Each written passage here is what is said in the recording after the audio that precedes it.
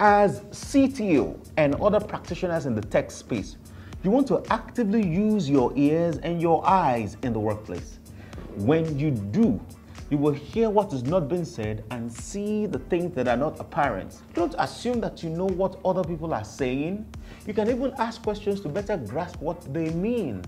Someone can have a better idea on how to deploy a digital solution, and if you don't have an open mind, you may miss out on the benefits of such conversations. This is 90 Seconds with Dr. Abiola Salami, the world-class performance strategist. Watch the body language of your team members when you come up with seemingly unpopular submissions or decisions that are not viable.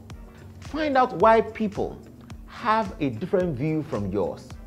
Social listening is one of the ways CTOs can gauge the pulse of stakeholders, especially internal stakeholders like the workforce. A lot of junior employees and direct reports usually protest with actions or inactions, not necessarily words.